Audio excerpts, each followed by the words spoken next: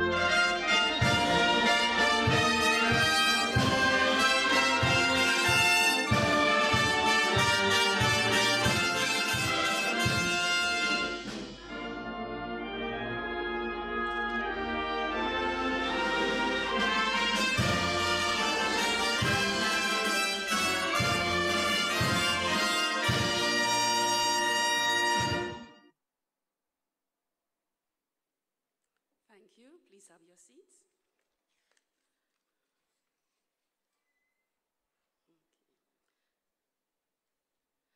Dame Paulette Louisi, Mrs. Solange Charles Belizaire, Acting DPS, Ministry of Tourism, Investment, Creative Industries, Culture and Information.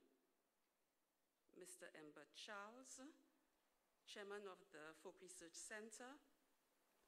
Mr. Melchior Henry, Acting Executive Director, Folk Research Center.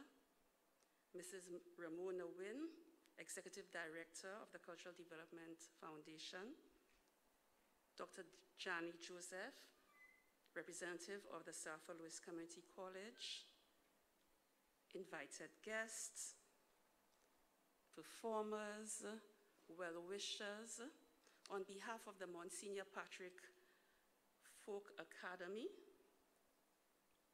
and the Cultural Development Foundation, I invite you to the launch of Mr. Dixon's latest creative project, A Scream in the Shadows. To begin our launch, we will start off with a musical rendition, and I invite Ms. Barbara Cadet to join me on stage.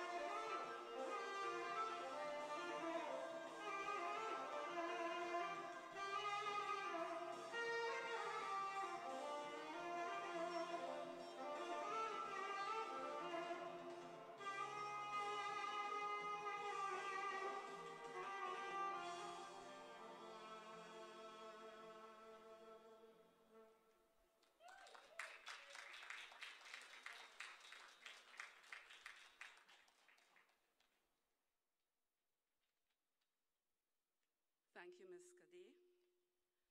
Monsignor Patrick Anthony, I have to say a special thank you to you for getting me involved in this and having the opportunity to share on this very exciting event of the Folk Research Center. I also want to take this opportunity. You know, sometimes when you're on the side, you get to see the audience. A special thank you, of course, to Mrs. Dixon for being here, as well as to Sigrid Namer. I see Jane and Kendall Hippolyte, as well as June Frederick, also Delia Francois, quite a number of persons from the artistic community, and it is a pleasure to have you here today and have you as part of these proceedings. If I didn't mention any other names, I will get to you eventually. I'm very sorry if I didn't mention your name. At this point in time, we are going to have a reading of an excerpt of the novel. Now, I haven't read the novel as yet. I intend to buy my copy today, but from what I know of Mr. Dixon's work and what I have read in terms of the reviews, Mr. Goddard wrote a wonderful review. I know that the work is one that is not just exciting, but very reflective of St. Lucia and our society. And so we will have this excerpt being read by Stacy Giddens, George Goddard, David McLennan, Sarah McClendon, and Christopher Duncan.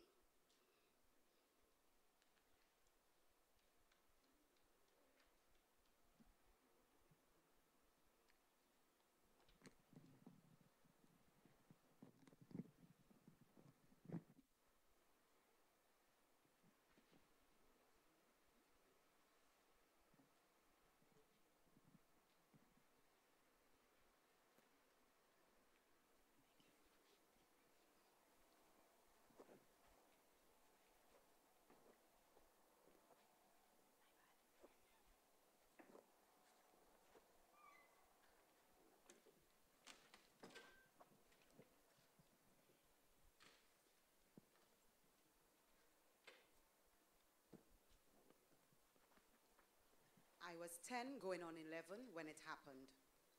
I remember brushing my teeth by the standpipe outside our house. It was early. I was cleaning myself for school, trying to remove bedding smells from my body and dreading the cold water that was about to fall on my skin.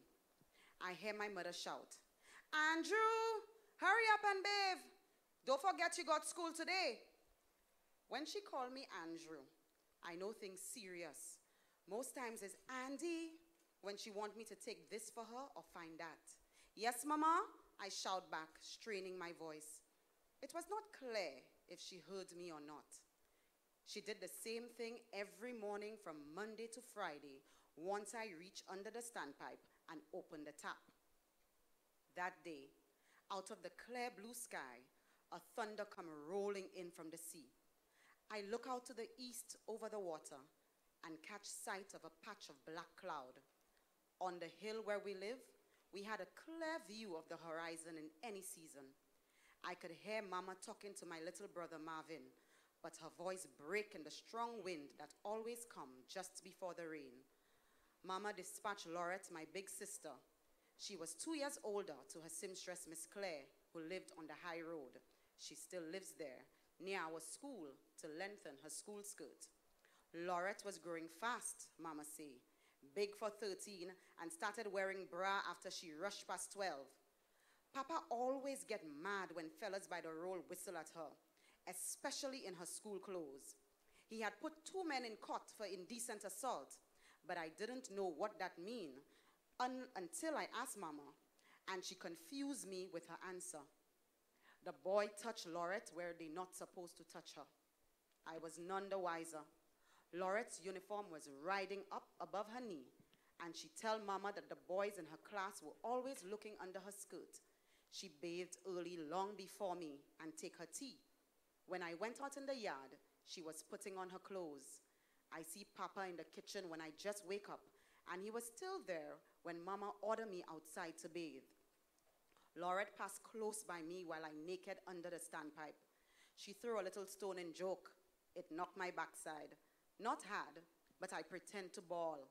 I feel her hand on my shoulder as she peep over and say softly, "You getting big, boy?" I bar myself with both hands, and in the corner of my eye, watch her skip off down the little dirt road and disappear past Miss Philomene's house under the bush. Mama sent me by the seamstress later to ask if Laurette was still there. I couldn't see any good reason why I was so close to my school, but that I must go back home just to tell Mama I didn't see Laurette. But if that is what Mama wants, there is nothing I can do about it. I know Laurette sometimes stop and talk with Fafan when they meet in the gap. He was living at his grandmother, Miss Philomene, just below us. I didn't see anything in that, but I suspect Mama was suspicious, and that's why she wanted me to report back. In fact, Miss Claire said that Laurette left a long time ago. If I was drinking coffee, it would get so cold, I would have to throw it away. I reached to school just as it started, in time for prayers. Let's say a little after 9 o'clock. Looking back over the years, I know I did not see Papa when I went back to the house. The last time I saw him, I am sure of this no matter what Mama say, was after Laurette hit me on my backside with the pebble. He left home in a hurry, down the gap towards the high road. He was always in a rush. I recall him wearing khaki short pants but no shirt. To me, he had a white plastic bottle in his hand, but I'm not sure. I don't know if it's my imagination playing tricks. I did not see him return. I would have been at school. But Mama claimed he was in the kitchen when I left the house, and even now she sticks to this. She was certain I saw Papa eating a piece of bread and taking his tea while she watched me bathe. From the angle of the bath, it's not possible to see inside the kitchen. If I had seen him, I would remember saying goodbye to him when I leave for school. But Mama does not want to hear that. In her mind, Papa was in the kitchen and never leave the house all morning until he go and help Miss Granny cut a tree on her land above our house. Nobody can blame him for what happened outside, and I was her witness.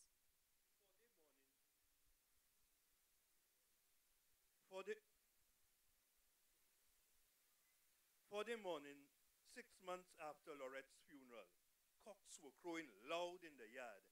I turned a little on my side to ease out of the dream to hear like somebody knocking hard on the door. I was tempted to get up and check, but something tell me, go back to sleep.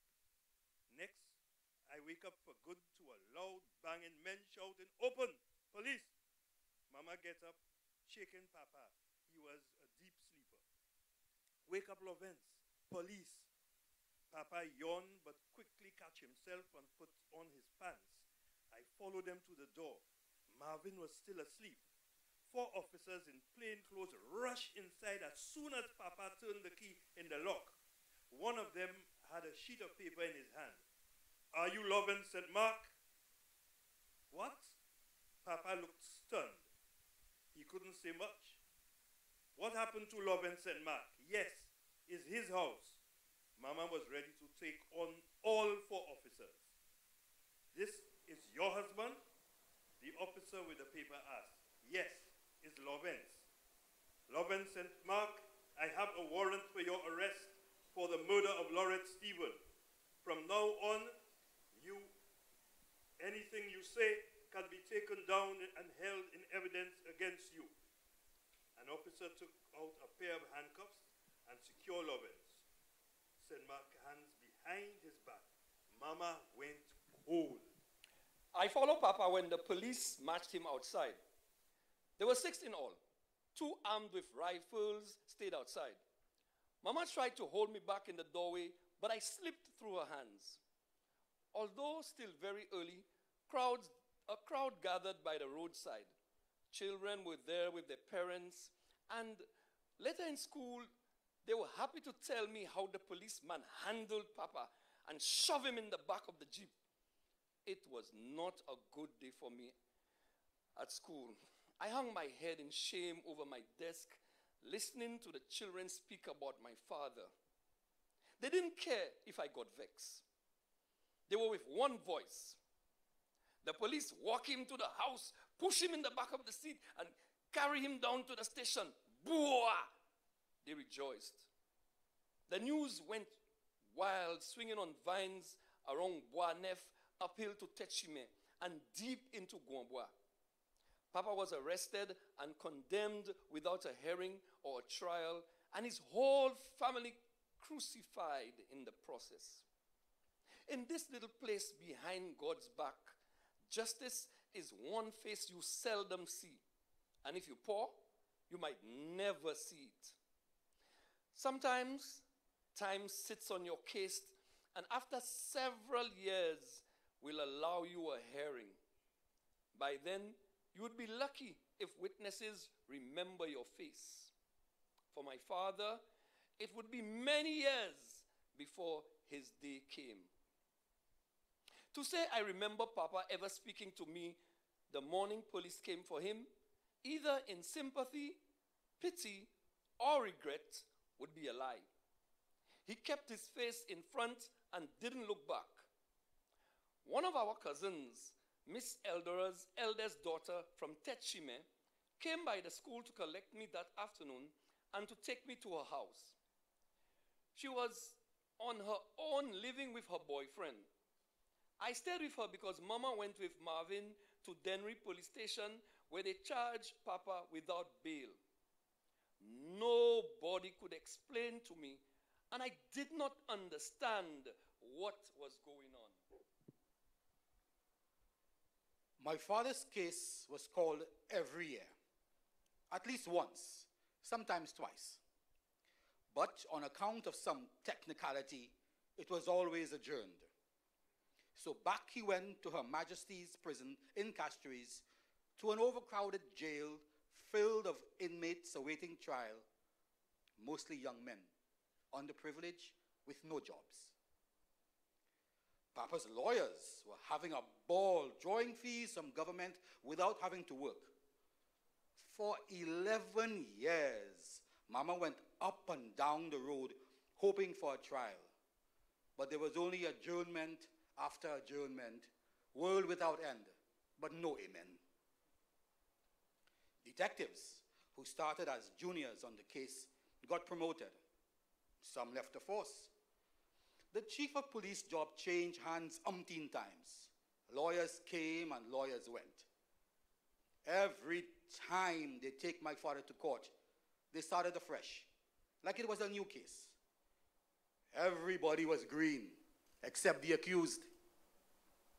One day, when I couldn't take it again, feeling sorry for Mama, I asked Sergeant Willis, boldface, what you think going to happen with Papa's matter? What you mean? He grinned, taken by surprise. You think he's guilty? I pressed him. I'm not a judge. I'm not a jury. Things look too neat, I stammered. It's so easy to plant evidence. Oh, that's good. An open mind. Keep an open mind, was all he said. However, after remaining silent for a while, he swallowed his spit and spoke. I was a little policeman when the commotion starts. I know your mother long. We grew up together. She was damn good looking when she was young. If we were not family, I could have married her. I find myself on the case when I get to know her husband was involved. My spirit never take to him. But like I tell you, always approach the case with an open mind. Questions came racing through my head. Suddenly, I wanted to know more than there was to know about and beyond this case. The files are there. You can go through them when you want, Sarge said. You got a lot of reading to catch up. You will help me, I teased. Once Sarge is in my corner, I will reach where I want to go. I too have a lot of questions. One thing though, Don't involve the others. Keep whatever you find between us. You don't have to tell me, Sarge.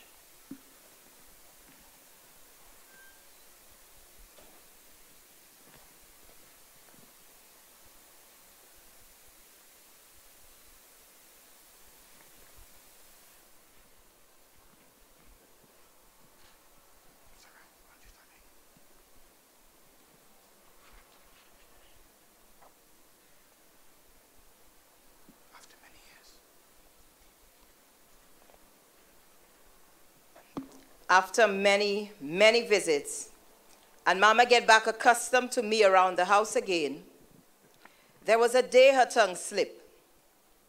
She was in the kitchen in a talkative mood. I was sitting by the table, watching her scale some pot fish I bring.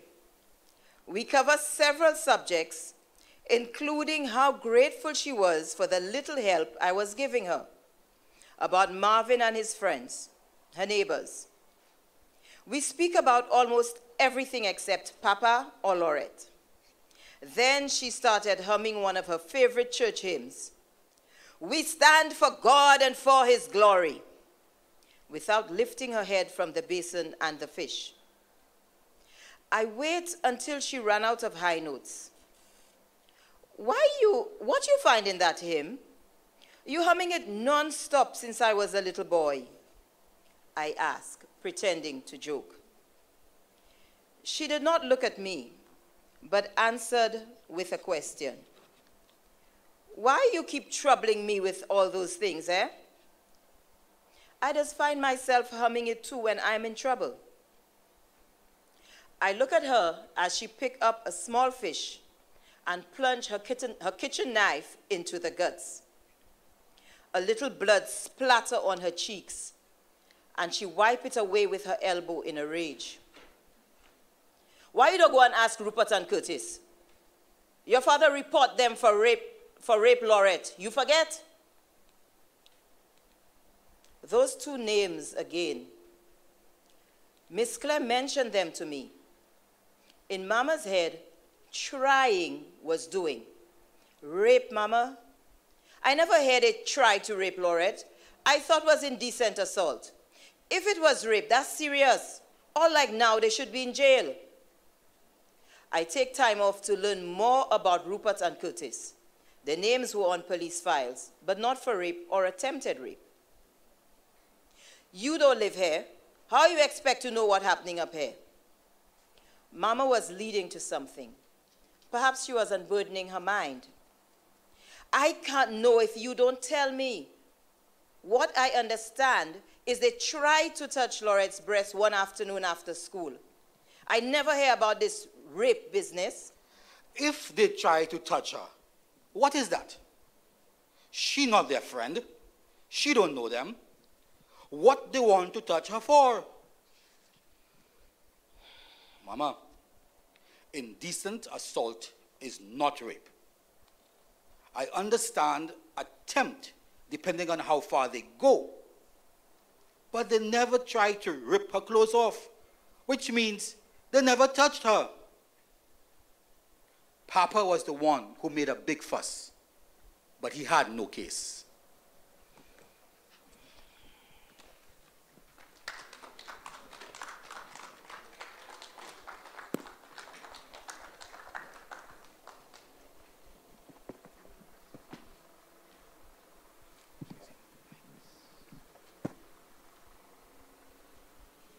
I know, Mr. Lee, I saw you know, you were into it and you're wondering why it stopped right now.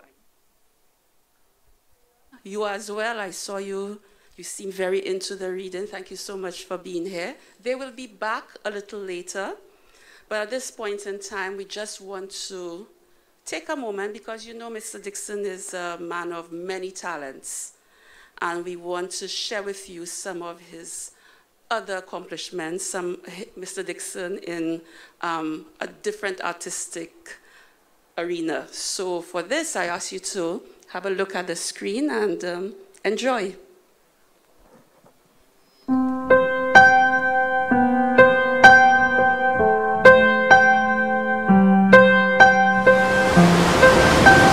I sent you in Martinique, Maître, the unfolding letter of a sail, a letter beyond the lines of blindingly white breakers, of lace-laden surplices and congregational shales. I did not send any letter, though it flailed on the wind. Your island is always in the haze of my mind, with the blown-about seabirds in their Creole clatter of vowels, Maître among makers, whom the reef recites when the copper sea almonds blaze, beacons to distant Dakar and the dolphins' acres.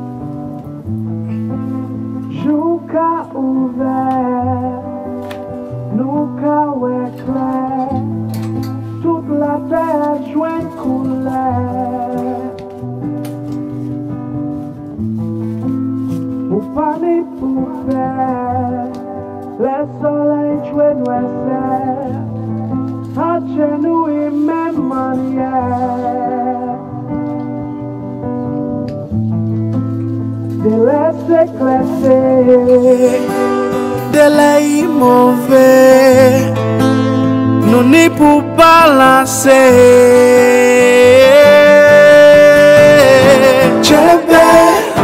La Dieu, pièce pas jamais aisée, prêter, aller, ou pas à décider, prêter, merci bon Dieu, la Dieu,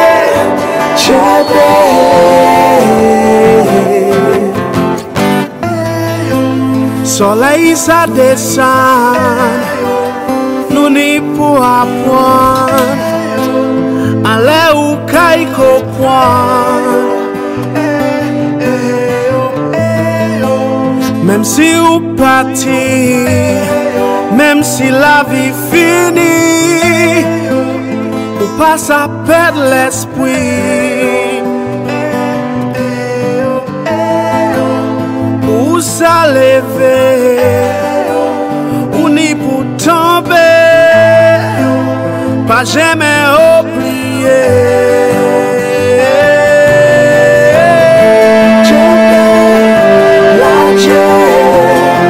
Pièce pas jamais aisée, prêter, aller, passe à décider, prêter,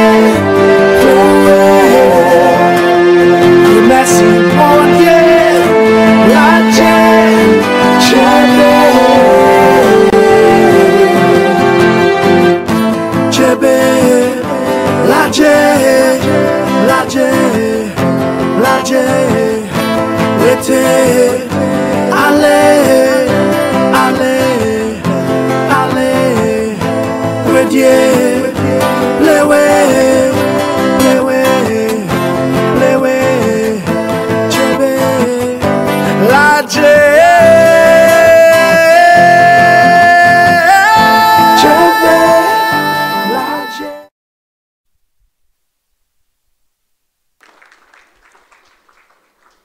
know by now, some persons are saying, I would love to know some more about Mr. Dixon. We do have that covered. We invite you to watch this video that gives you just an idea of the other accomplishments of this great man. MacDonald Ernest Dixon was born in Castries, St. Lucia in 1944. He attended the Canon Laurie Anglican Primary School and St. Mary's College, and from quite early on he manifested the multifacetedness which continues to mark his work as an artist.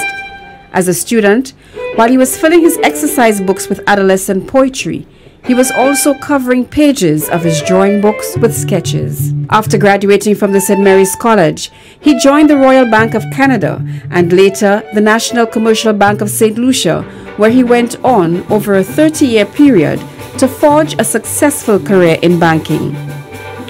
During that period, he rose steadily to the highest banking position at the Royal Bank of Canada, becoming its first local manager, and when the National Commercial Bank of St. Lucia was established, he was at the helm there as its first managing director in 1981.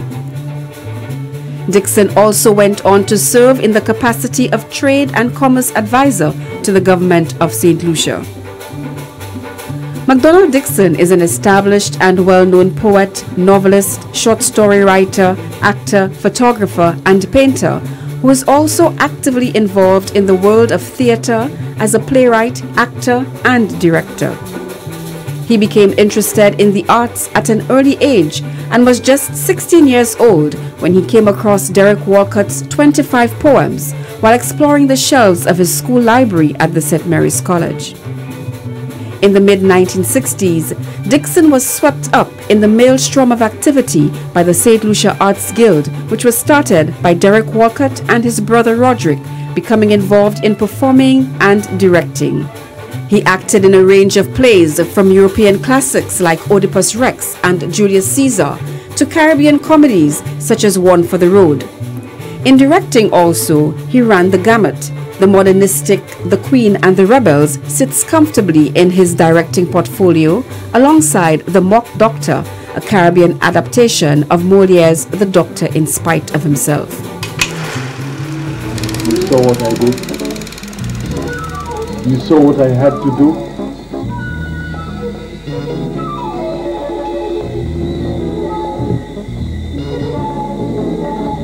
You hid him all these years.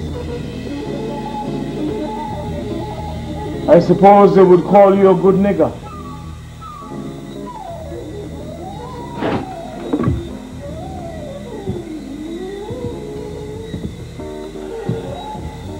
You saw what I have had to do.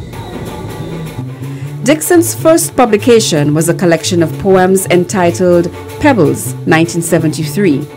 He then set his hand to writing plays, and his work began to appear in several magazines and anthologies throughout the region. When the Arts Guild ended, he continued to write plays, drawing heavily on his knowledge of folk heritage and local history. His play, the folk musical Tinday, directed by George Fish Alphonse and featuring music by Charles Cadet, was St. Lucia's theatrical presentation at Carifesta 5 in 1992 in Trinidad. In his writings, Dixon seeks to recreate the history of his people's myths and legends to serve as a reference for contemporary and future writers in his country. An accomplished photographer, Dixon's love of country is continuously transcended through his photography of St. Lucia's landscape and rich cultural heritage. Dixon's biography of works includes, and are not limited to, novels and short stories, Saints of Little Paradise Book 1, Eden Defiled, 2012, Misbegotten, 2009, Kawem, 2009, Season of Mist, 2007. Poetry, Collected Poems, 2003, The Poet Speaks and Other Poems, 1993, Pebbles, 1973. Plays, The Glass Doll, A Soldier Always, The Chosen, Diablote, Tinday, Calendar, The Last Lamp. Dixon continues to guide and bridge the gap to the new generation of writers, directors, and artists. He helped develop and stage One for the Road with Kingsley Powlett, 1972, co-directed Melania Daniels' Jesus of Conway with Drenia Frederick in 2003. His exploratory theatrical work and readings with St. Mary's College students, St. Lucia's Writers Forum, and 2019 guidance on Jessie Myers and Monique Ogie's A Little Folktale, St. Lucia's theatrical contribution for Carifesta 14, are all part of the mentoring that has marked his continuing artistic journey. Dixon has steadfastly served his country over the years in many important positions, including that of Acting Governor General of St. Lucia when required.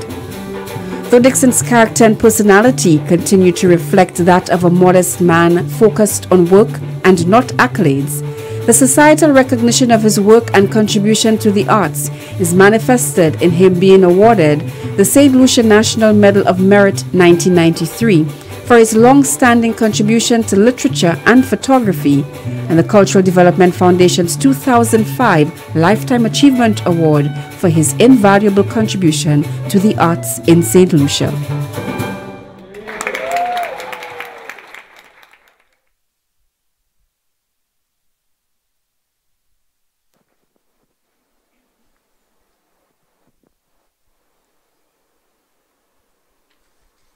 Okay, wow. Mr. Dixon, I have to say, quite an impressive list of accomplishments. Sorry? You've been living long, yes, and full, quite a full life. Now, at this point in time, I know, again, as we said earlier on, you wanted more of the book.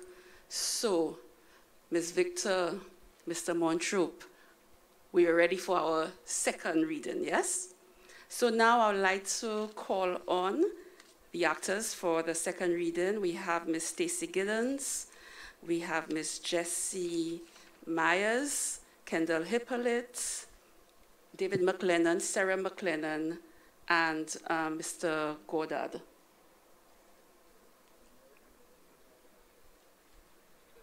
You look like Mr. Godard in the dark there, that's what. That is Mr. Christopher Duncan.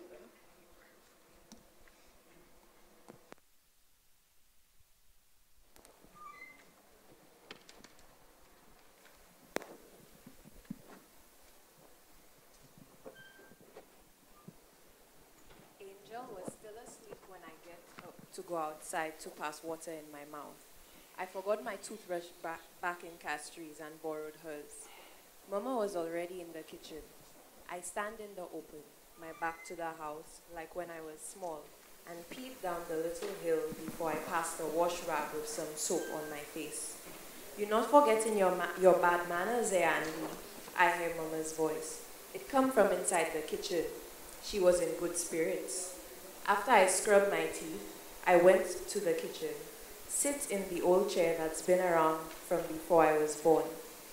Mama hand me a cup of coffee, hot like she know I like it, black and very sweet.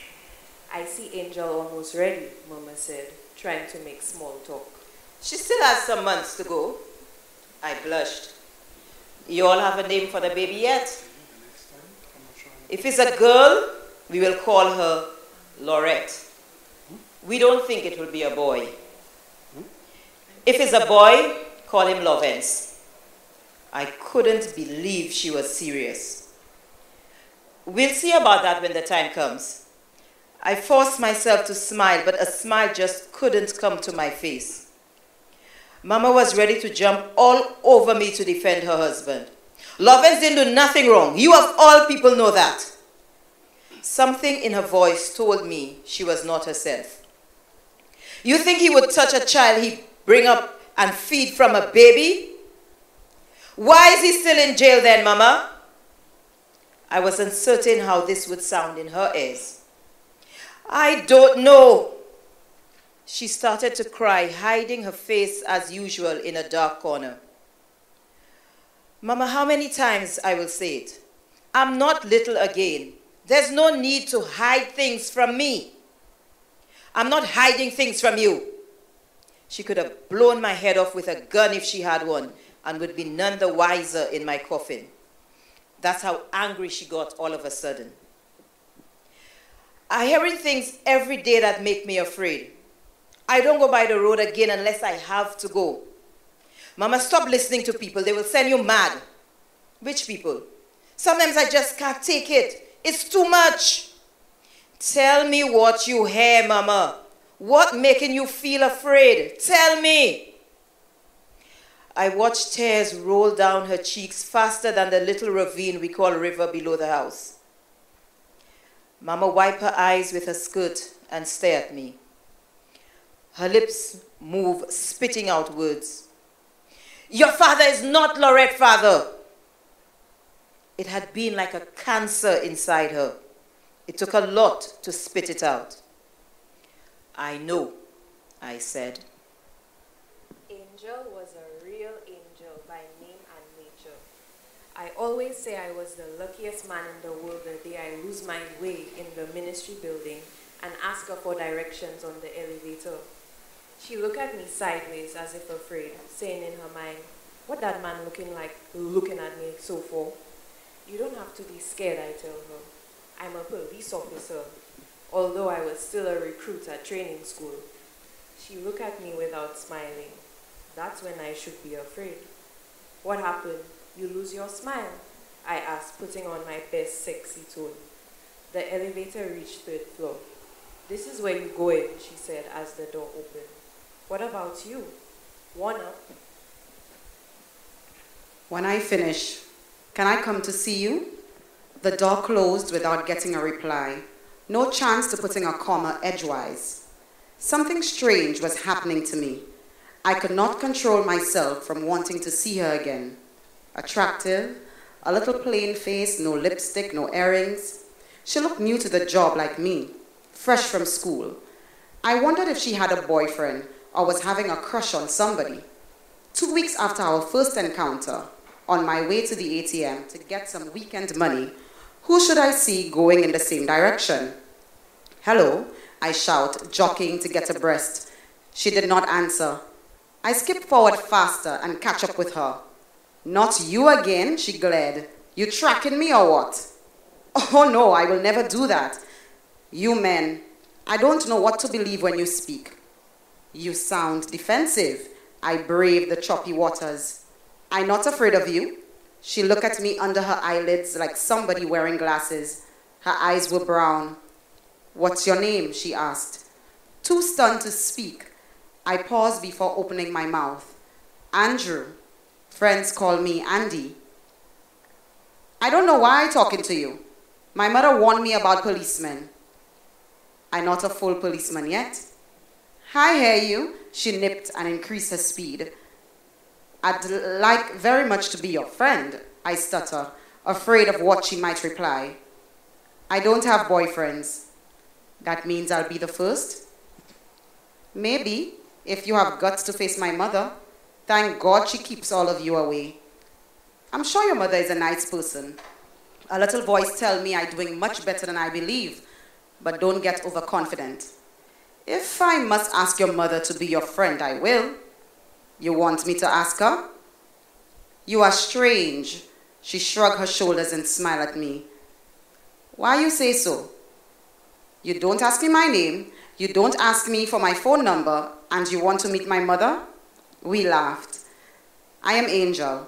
I'm a receptionist on the 4th floor. She pointed at the building behind us, where we met on the elevator. About 2 to 3 weeks after Papa come from jail, Angel gave birth to a baby girl. She weighed 7 pounds, 8 ounces.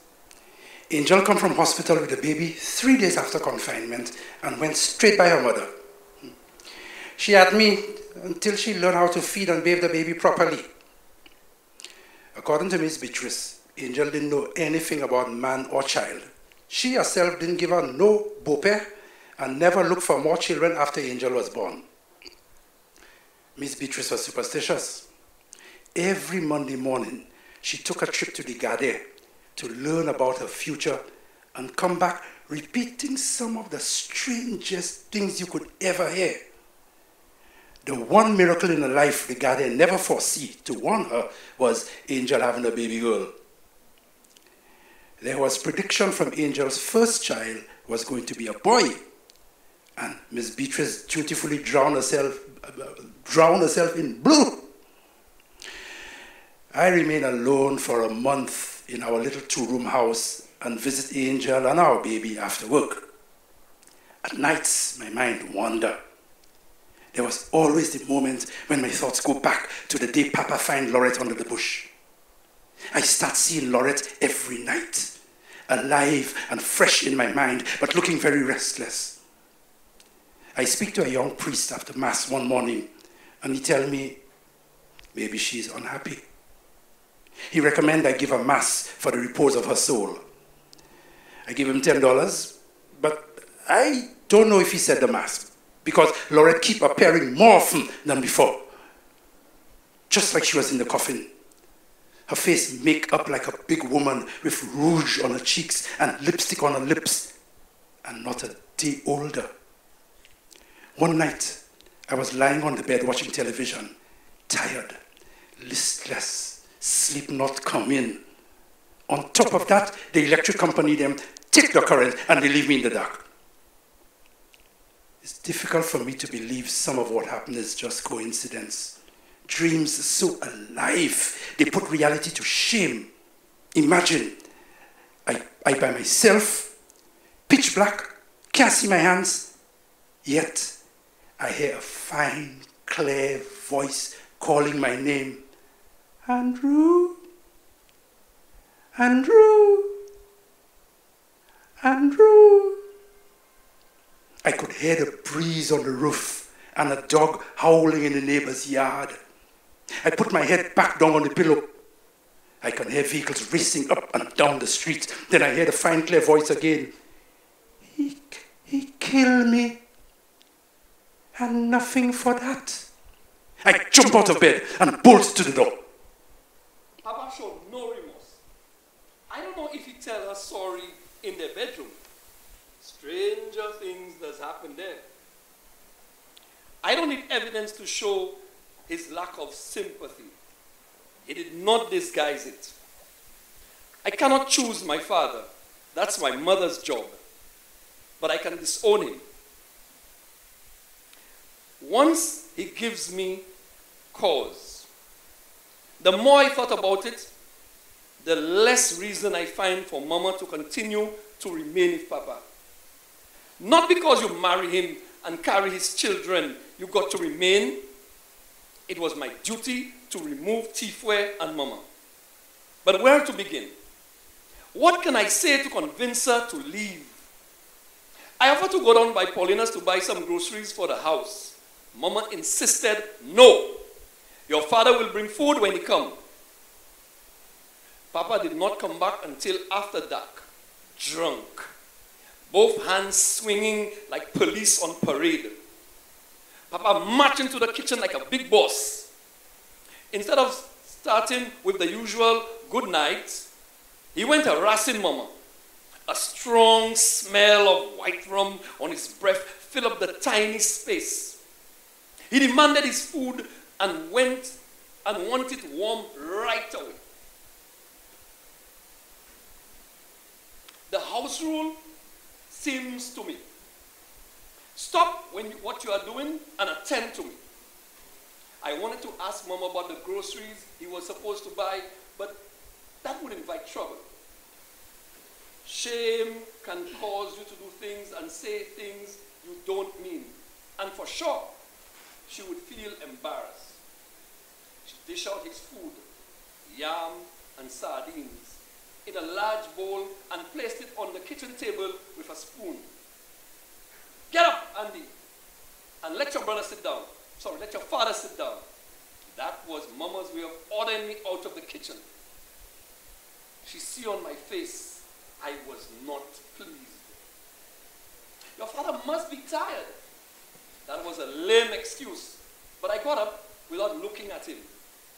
Marvin, bring out the old mattress. He'd asleep onto the front.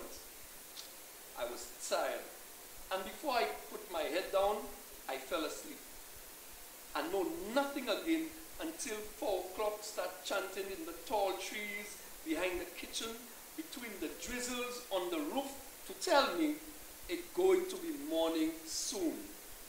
The next morning, I jump on the first minivan I meet going to Dennery, and I get off by the police station. Corporal Jean-Pierre was off duty. I went to his house to remind him that no officer had come up to interview Mama, and I was getting worried the matter was low on the agenda. I know we have a reputation for treating matters involving domestic violence cool, like the private affairs between two people and not police business. I see a number of cases for assault and battery, call with neither complainant nor the accused present on the day of the case. Perhaps this disgusts officers, and in the end they don't want to waste precious time on matters that will die a natural death. Corporal Japet tried to reassure me this was not the case with our matter. But, he said, your mother has not given a statement or make a complaint. My hands are tied.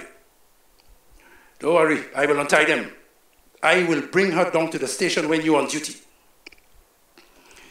I was suspicious about Corporal Jean-Pierre.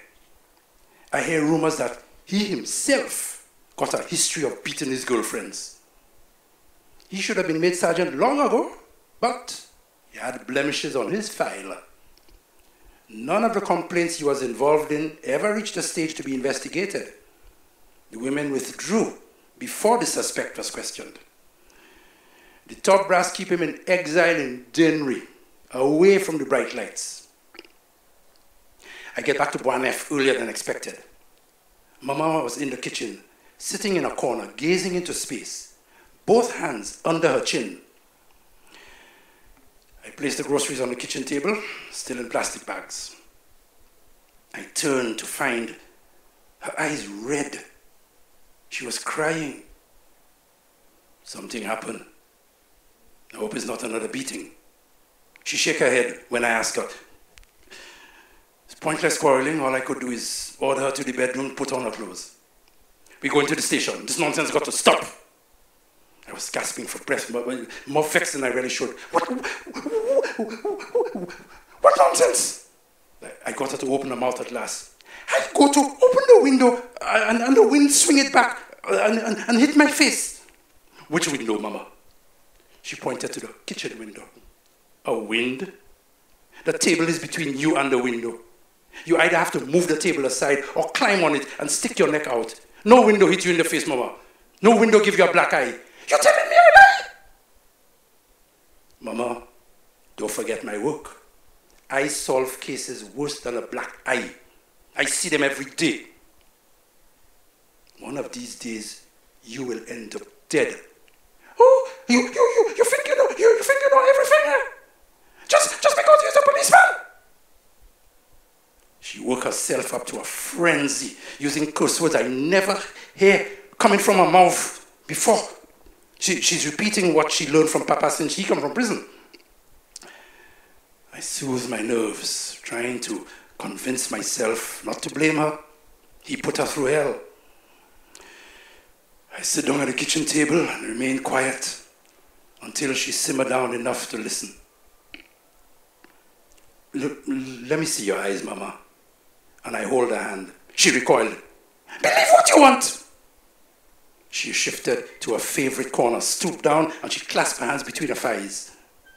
Come straight, Mama. I know what happened. But you still have to say. I spoke gently. Oh, you come from where you come from. Listen to what people by the road say. And you decide to make my life miserable. They tell you Lovinses beat me. And you believe them. Nobody has to tell me. That's why you're asking all these questions. I know where you're going. Where you come from here. Some indiscreet don't tell you Lovins punched me in my eye. Just like they make the police believe that it's he that killed Lorette. One of these days, somebody will pay for the tongue.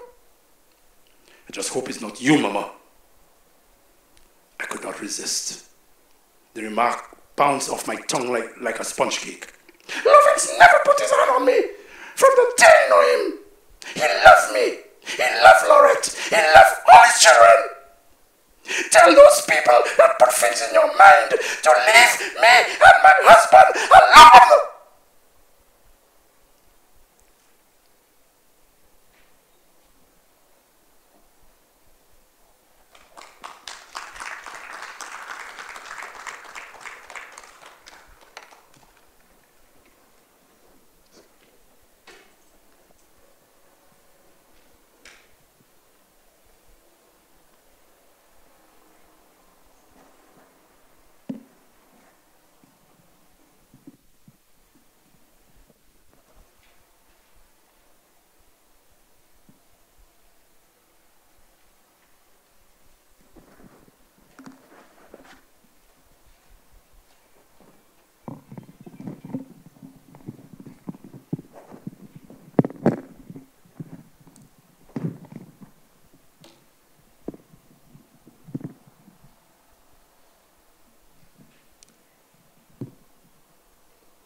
So, we continue the story of Dixon about Dixon.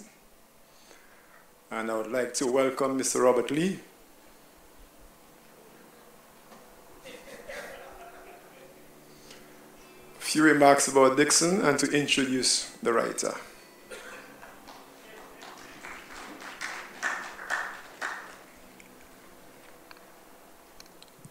Thank you, Ambert.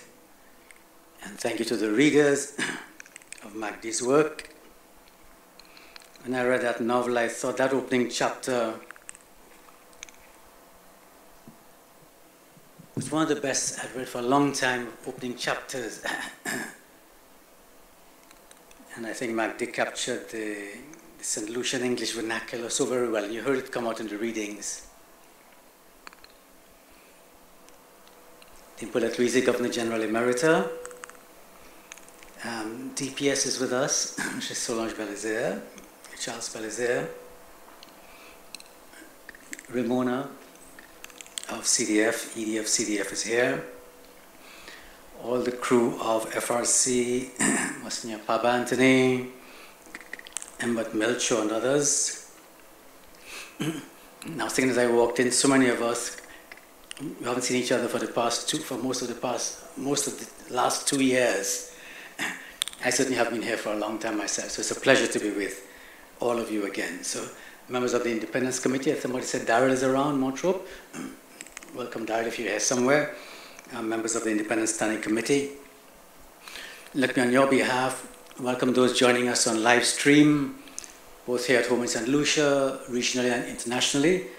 And Magdi, I'm sure you want me to welcome Polly Patullo, publisher who is probably viewing with us online.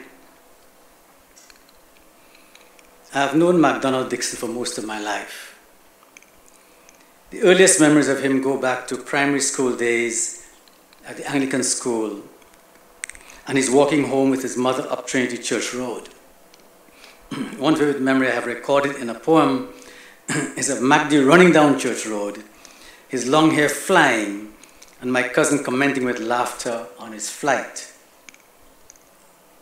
My other school remembrances are from St. Mary's College, where Dixon, showing early signs of financial entrepreneurship and marketing skills, used to sell bread and butter at the back of SMC to schoolboys while he read from exercise books his war stories of diving Spitfires. For the younger people here, Spitfires were these war planes the English people used. I must confess I was one of his enthralled customers.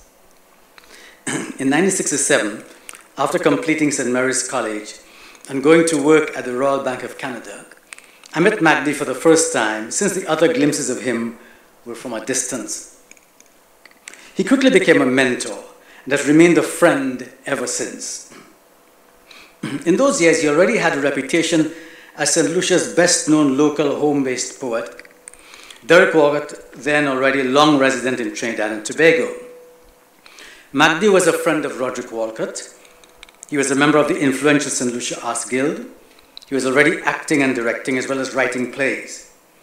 Through him, I joined the guild and was soon on stage for the first time, being directed by Mr. Dixon. My love for and involvement with theatre were rooted in this introduction to drama. As a writer, Magdi also catalyzed my nascent interest in and gift for literature, its reading and writing. I guess he found me an admiring disciple, and we spent much time at the Voice Bookshop, which is then at the head of Bridge Street, the library, Arts Guild rehearsals, Clarkie's Bar, which not many here would remember, Magdi, you know. I don't know if Pablo would know where that was, Mary Ann Street, the bank bachelor's quarters, and other related activities of young men of our time. In our circle in those years, the late 60s, were Roddy Walcott and his wife Stella, who worked with us at the bank. I remember spending about 2 weeks with Roddy and Stella and Magdi and others on Rat Island. Arts Guild actors like the late Arthur Jacobs. Patricia Ismond, who later became an internationally recognized Walcott scholar. Pat Charles, Stanley Reed, a Barbadian living here at the time. Very good friend of Magdi's, but that's another story. Stanley Reed. Stanley Reed with Augustus Justin, whose picture you saw earlier on. Myself, Magdi, and and Augustine Magdi. Augustus just myself standing at the launch of Magdi's book at the library. Stanley Reed with Augustus Justin and Kenny Anthony, yes, the Kenny Anthony, started a literary magazine titled Link, in which most of us published our first poems and stories. I went off to Cave Hill, UWI in 1969, and alongside literature and other studies, continued my involvement in theatre as acting director, and began to write even more seriously poems, stories, reviews.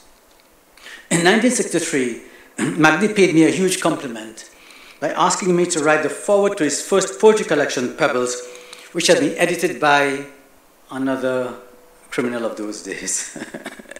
Edited by Paba Anthony, another enduring friendship from those days who's still with us. In my foreword, I wrote, I'm convinced that since Walcott Derrick, you are the only St. Lucian poet writing truly about St. Lucia, yet in not so parochial a way that nobody else knows what you're talking about. Kendall Hiplet, another long friend of ours, has frequently referenced the literary and arts traditions of St. Lucia. My early comment then in the foreword to Magdi's first book placed Dixon in that clear line of our literary tradition. After Derrick Walcott at 18 had published his 25 poems in 1948, which was printed in Trinidad and later on in Barbados, Derrick went on to publish two other early works before his important In a Green Night in 1962 with the UK publisher Jonathan Kay brought him international attention. In the meantime at home, only Hunter Francois, First and Last Poems 1949, and Howick Elcock, with his book Alpha 1950, had produced single poetry collections. When in 1973, Dixon, as the voice of a new generation of St. Lucian poets and dramatists, brought out Pebbles, and then followed it with several other collections, he became the acknowledged successor to Walcott and the earlier home-based writers here in St. Lucia. Magdi's example and work opened the door to new writers who quickly appeared. Lee, Hippolyte, Sinclair, King, Auger, Martial, Mitchell, and others. They brought out collections rapidly, influenced by Walcott and Dixon, who had shown that local writing and publishing were valid and important artistic activities. My bibliography, St. Lucian Writers and Writing, and Author Index, which Papillot Press published in 2019, provides a listing of our writers and their works across poetry, prose, and drama. So all these writers I mentioned, you can find them listed in their works in that index of St. Lucian writers. Kendall Hippolyte has spoken often of his admiration for Dixon's industry. Not only is Magdi a prolific writer of poetry, but as you heard earlier, has authored several plays, novels, and short stories.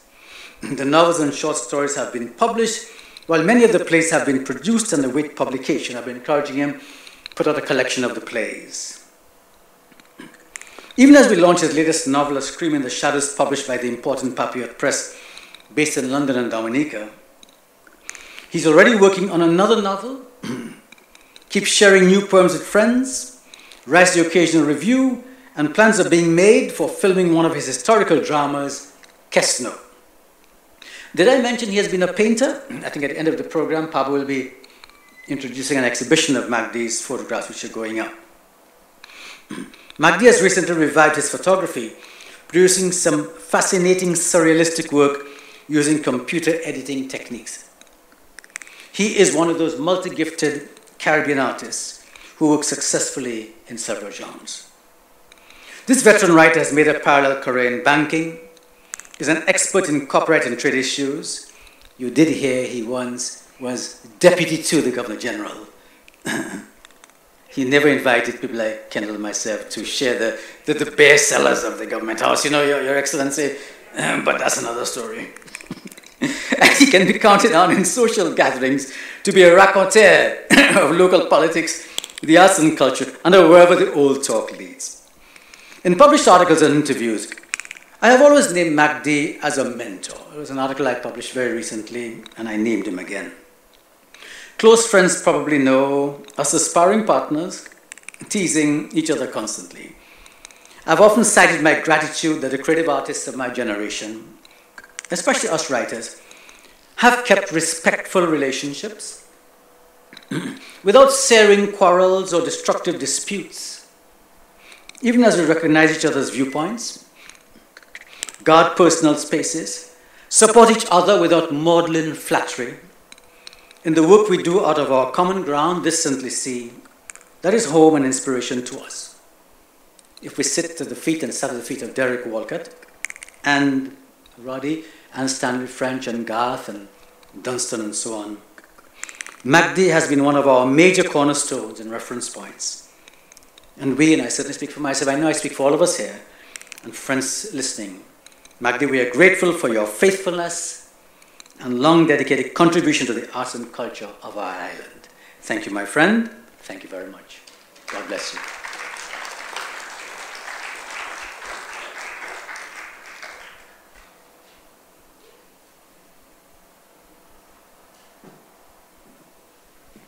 I think I need to make a small correction, Robert.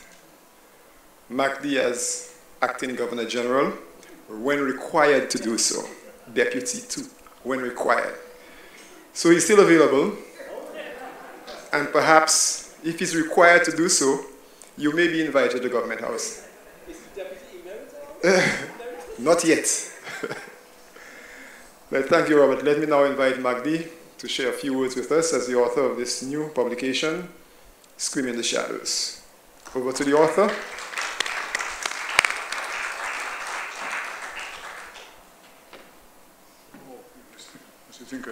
Was it Boozman?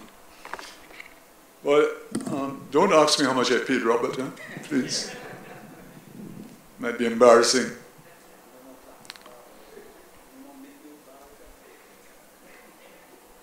Dame Paulette, Permanent Secretary, Deputy Permanent Secretary in the Ministry. So long, I don't want to make a mistake and get it out of order. Sigrid, Mrs. Wynne, please that you're here. And I'm very grateful for the sponsorship of CDF and the Folk Research in making this evening possible. I'm sure that my publisher will join me in thanking you for this kind gesture. I'm not famous for my speeches because I tend to misplace words and say certain things I ought not to say. So I will be very brief and just thank all of you who took time off to come out at 3 o'clock in the afternoon to attend this. And I'll do what I can do best, read my own work.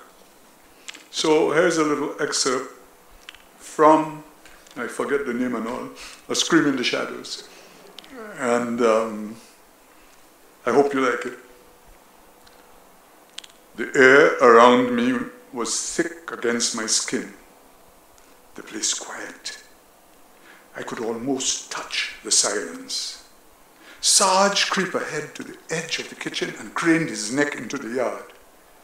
He turned in slow motion, then raised both hands. Stop! Don't come any further. You have your piece? What I need a gun for, I said to myself. My 9 get knotted in vines. I believe I shout no. Why take a gun to come and talk to my father? Sarge hadn't taken his gun either. However, from where I was, I could see like something hit him hard across the face. I paralyzed too. My feet, my hands anchor me where I'm standing. I can't shift left, I can't move right. I see the twirl of his shirt jack head towards the kitchen steps, moving very slowly on tiptoe, like he didn't want to mash the ground hard in case it disappeared under his foot. Somehow, I inched forward, ignoring his orders. I could see the open back door, the bedroom, but not the whole yard. My head started to spin. I didn't notice Miss Pinky shoot past and begin bawling down the place as if her mother finally decided to die. I tell you to stay where you are, I hear Sarge's voice, but couldn't see him. Miss Pinky was in the middle of a fit, screaming and pulling out the little hair left on her head. Messing up a crime scene, woman. Sarge was speaking to Miss Pinky. I could now see Miss Pinky holding Mama by the shoulders and shaking her hard. Mama was sitting on the kitchen steps, holding a body across her lap. From the feet, shoes, and pants, it was a man. But things take a while to register, as if I in the cinema watching in slow motion. I could see blood, lots of blood. I go from feeling giddy to feeling numb. Sarge tried to stop me. I was too strong for him. I pulled Miss Pinky away from Mama, and she grabbed me by the neck. I was taller than her and could see over her shoulder. Mama's eyes were wide open, gazing past us, staring like a statue into space, face blank, eyes dry. She was not crying, not even vexed. I self was too dazed to absorb what I was seeing, too numb to react. I remember sitting down by Miss Pinky and looking across at Mama in the kitchen steps. What happened, Mama? What happened? Is all I remember saying, and looking at all the blood splattered everywhere, just shaking my head over and over and over. Thank you. Thank you. Thank you very much for a wonderful evening.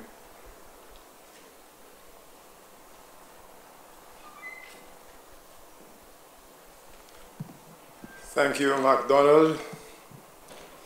The evening has just started, actually. I think now we have some remarks from the publisher, Paulie Patullo. Can I get a cue when it's on, please?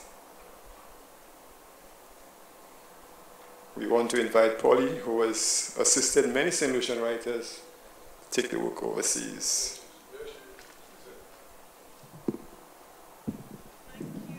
Much and good afternoon to everyone and of course beyond. But at least I'm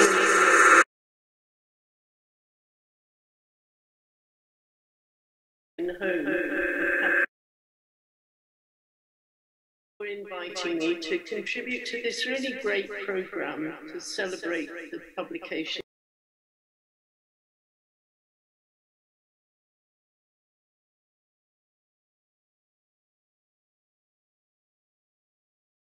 Centre, all the terrific readers, and it was so good to see copies of the printed word in everyone's hand. Thanks to the really lovely introduction by Robert Lee, who's indeed always done so much to support Aviot Press. You've all done the book proud, and also I was most interested to learn more about Mac's rich creative life. I really just want to say what a great pleasure it has been for me to publish this remarkable book, and so to add to the distinguished literature of St. Lucia and the wider Caribbean. Looking back in the last few days, I checked our email correspondence that I'd had with Mac about the book, and I noticed that it started a long time ago, as in October 2018, when Mac wrote to me to say that he had this manuscript and would I be interested in publishing it. Well, it's been a long time. I think it was 3 years later when it actually went to the publisher, and he had to deal with endless suggestions from me and demands and queries, and I'm very grateful that he actually never complained, at least not to me. When he responded to endless lists of what things I wanted him to do, he would reply in this sort of way. He would say, "I'm not afraid of tackling this," or "I must be a masochist for enduring this pain and liking every minute of it." So it really was a tremendous process and enriching process and learning process for me as well. So now it's published. It's a great moment. I think this book is remarkable.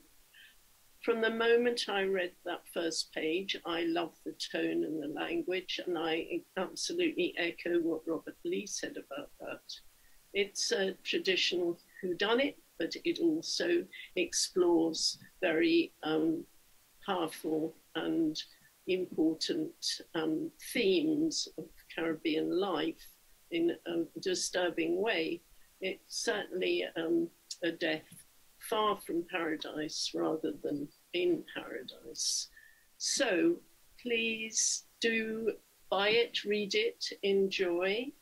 Massive congratulations to Mac. Again, I wish I was here with you, and thank him for writing such a wonderful book.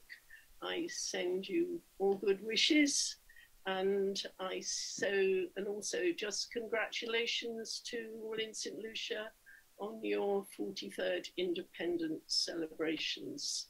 So thank you very much, and do continue to enjoy your afternoon. Thank you.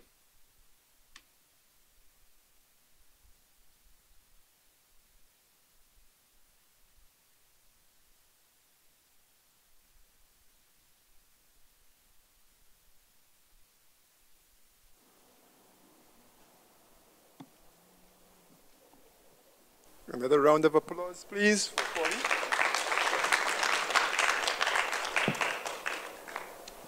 At this point in our program, we invite the author, MacDonald Dixon, to make presentation of a few copies of the book.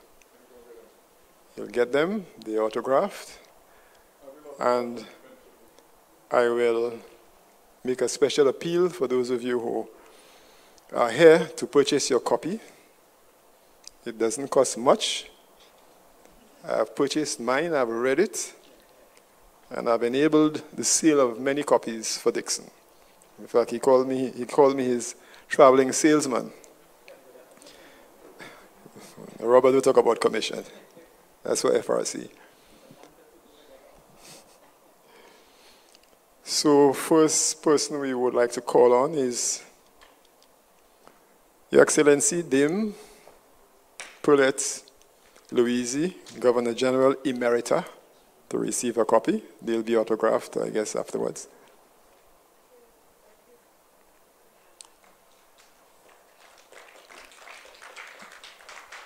On behalf of before the Folk Research Center, Monsieur Patrick Anthony, to receive his copy.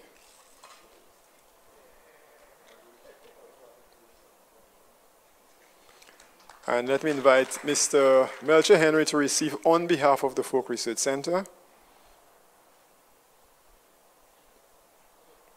Library. Don't take it home. Miss Ramona Wynn, on behalf of the Cultural Development Foundation. And Mr. Darrell Montrop, or someone, Ministry of Culture, sorry, Miss Deputy Permanent Secretary. Solange Charles Belizer, and the Standing Committee for Independence, Mr. Montrop. Darrell? Darrell! Darrell is somewhere in cyberspace. He'll get it sometime. No appearance. Okay, thank you. So one more for sale, yeah. Thank you very much, Mark. And let me now invite Ms. Solange Charles Belizer, Deputy Permanent Secretary, Ministry of Tourism, Investments, Creative Industries, Culture, and Information, to deliver a few remarks. I think I need to get there. Stop.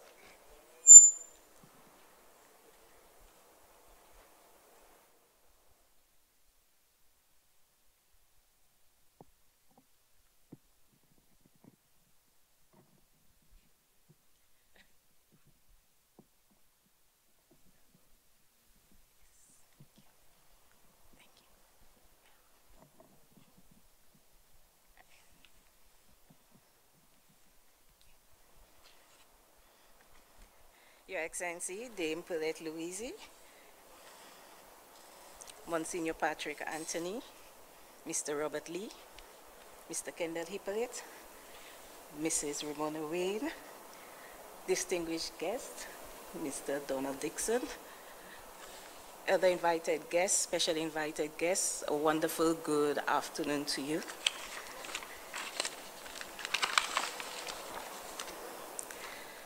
The arts are a very wide range of human practices of creative expressions, storytelling, and cultural participation.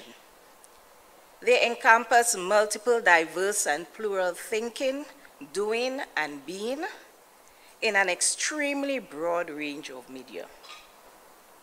It is seen as the vehicle through which human beings cultivate distinct social, cultural, and individual identities while transmitting values, impressions, judgments, ideas, visions, spiritual meanings, patterns of life, and experiences across time and space. Mr. McDonald Dixon, your work over the years have truly embodied what it means to be an artist. Today is indeed an auspicious occasion, and on behalf of the Ministry of Tourism, Investments, Creative Industries, Culture and Information, and on behalf of the Minister, I extend congratulations to you on your relentless dedication in pursuing your passion, which has led to yet another masterpiece. A Scream in the Shadows, the first crime novel to be published by a St. Lucian writer. Congratulations.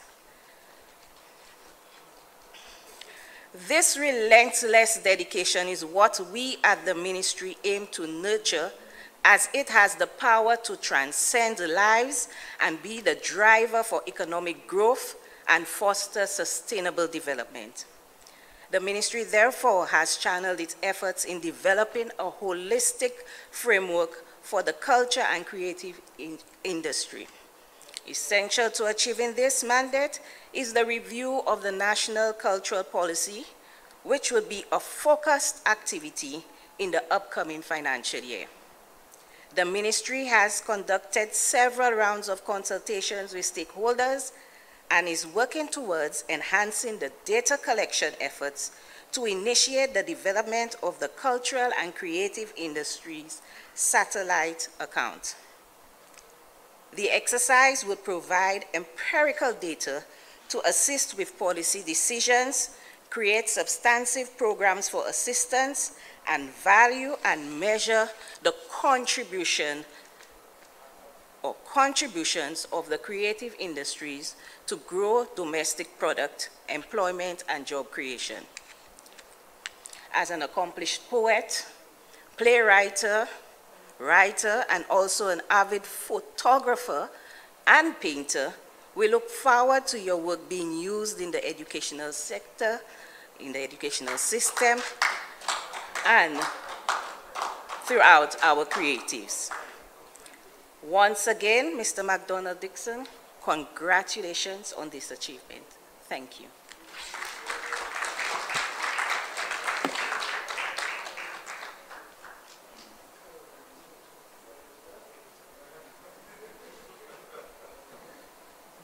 I won't tell you what he said.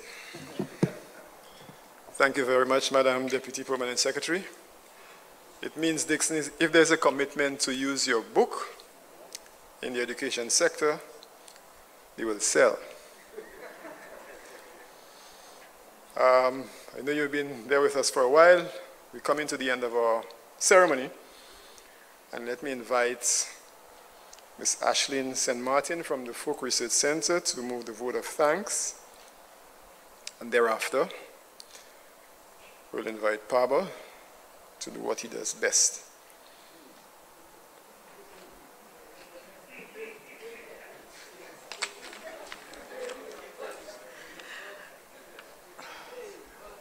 Protocol has been established. Good afternoon, ladies and gentlemen. It's my privilege to have been asked to propose a vote of thanks on this occasion. I wish to say a big thank you to Master and Mistress of Ceremonies, Ms. Kentilia Louis and Mr. Ember Charles, for guiding us this lunch so smoothly and expertly.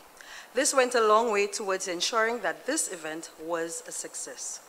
I must point to a deep sense of appreciation for Barbara Kadei's beautiful musical rendition. It said that music is food of love. Play on Barbara. We were fed well. We are grateful to Stacey Gidson, George Goddard, David McNullen, Sarah McLennan, Kendall Hippolyte, Jesse Mayers, and Christopher Duncan for reading to us excerpts from A Scream in the Shadows. These were savory tasters. We are now anxious to delve into the main course.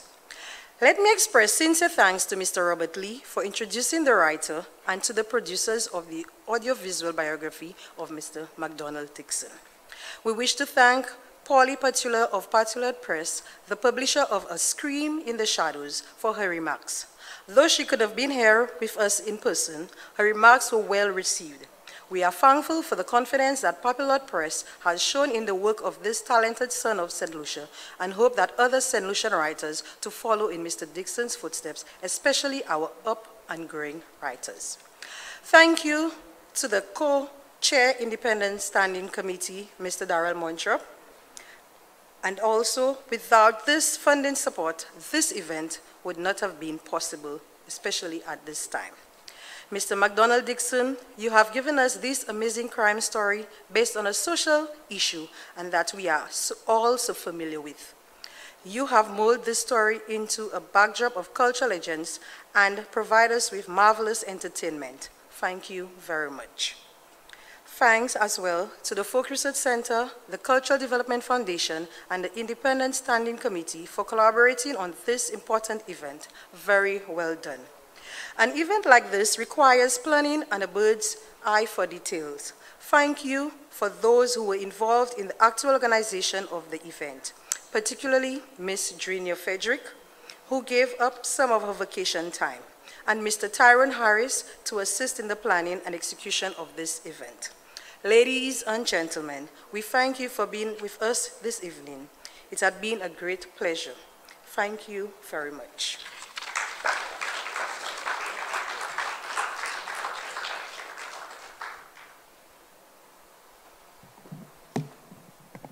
Thank you very much, Ashlyn St. Martin. And something I must tell you, when we decided, and it was Robert Lee's idea, that we do something for Dixon on this book, we immediately sent the idea around FRC board members who, I guess in a jiffy, said, let's go ahead. And of course, the next step was where we place it, how we get money for it. But what was most important is the people who read, who jumped at the idea of sharing their talent for MacDonald Dixon. And I think I want to give them a resounding applause because it is testament to the respect that we have for MacD. Paba now is supposed to bless the exhibition. So Paba, let me invite you to officially bless and open the exhibition of Dixon's visual talents.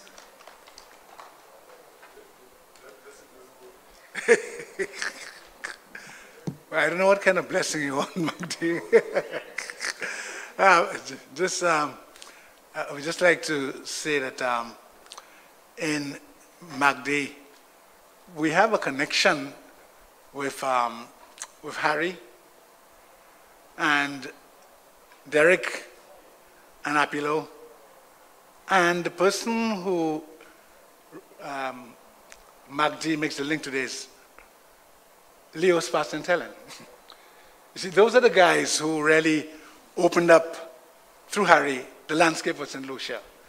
So Harry showed them what it was like, and Leo spun his motorcycle, would go around, and Leo would capture scenes of St. Lucia. In fact, Magdi was saying to me that he was trying to capture in photography the Mon and some parts of St. Lucia over the years. So for example, every 5 years, he would take pictures so that you can get an idea of the development of the country through photography.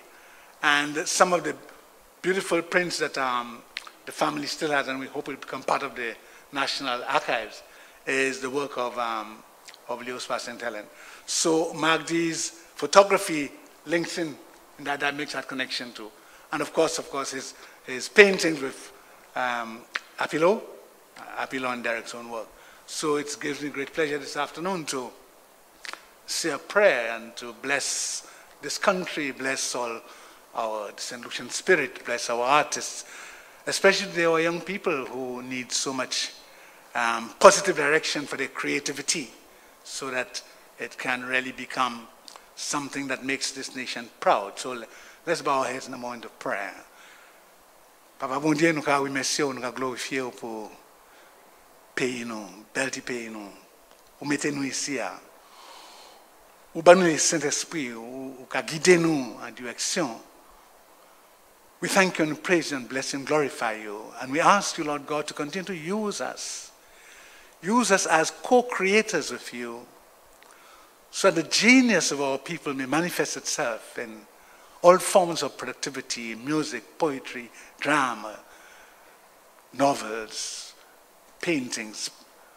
We thank you, Lord God, for that creative spirit of our people.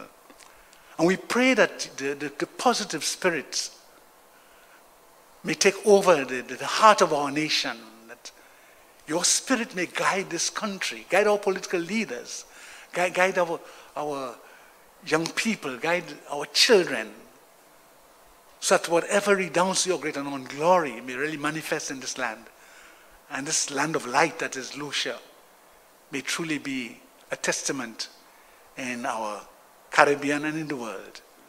We ask you to bless Magdi and bless all of our creative artists. Bless our nation and the 43rd anniversary of our independence. We make this prayer to you, Father, through your Son, Jesus, union Holy Spirit, one God, forever and ever.